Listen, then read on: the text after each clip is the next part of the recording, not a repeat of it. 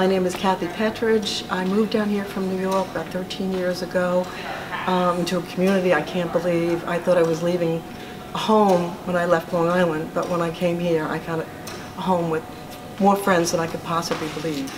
I wanted to give back, I wanted to get involved. I always felt that one person can make a difference if they strongly believe, have passion what they believe in, and are enthusiastic. And I know I do not lack enthusiasm. That's why they call me the Energizer Bunny in Fairfield Harbor. The first thing I got involved in that I had always wanted to do was working the soup kitchen. It was amazing to see the people come in and the fact that you could make a difference in their lives by just being there and helping serve them. That was really, really great. Then you get this contagious feeling when you move down here, and all you want to do is keep on going, and I find that is so contagious in Fairfield Harbor. Everybody there wants to just keep on finding more things that they can help people with. We had the CERT Community Emergency Response Team were starting up, and I became assistant director after 1 year of being in it. We got involved with a Stanley Kite, and we got cots, and we got stretchers, and we did drills so that people would know exactly what it would be like if we did have a real emergency at Fairfield Harbor. I became POD certified. I'm a licensed veterinarian technician. I took extra classes so that I could work with animals during emergency situation.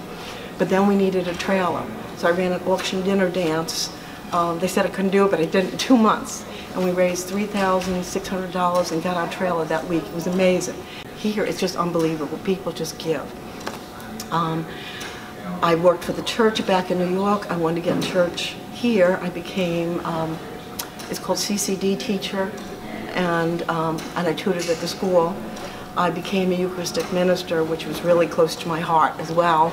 So I was able to get involved in the church here because I have all this time. Then I got involved with Relay for Life, and that became a very strong passion to me because my girlfriend was struggling. We did the dog parade, and we raised $600 having the dogs come in as Santa Claus, and they sat on their laps, and we had a beauty contest. And then we started doing garage sales for Relay, and last year we won the award for one of the top relay teams in the Northeast Carolina community altogether. It was beautiful, beautiful ceremony. And we raised over $10,000. This year it became more personal because my husband has cancer. And the outpouring was just amazing. We have 15 people on our team now, so it's really, really grown.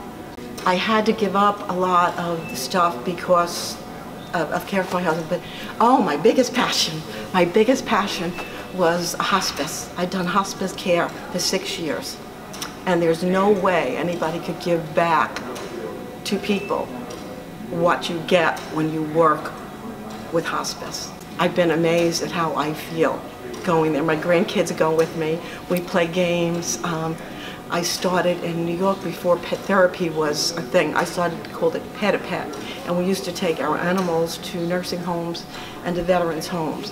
So I started down here bringing my pets to hospice patients, and now we have a regular therapy pet for hospice. And you see these patients get one of these little dogs in their hands, and it lights up the whole room. It lights up, you light up. One person can make a difference, and that's what I believe.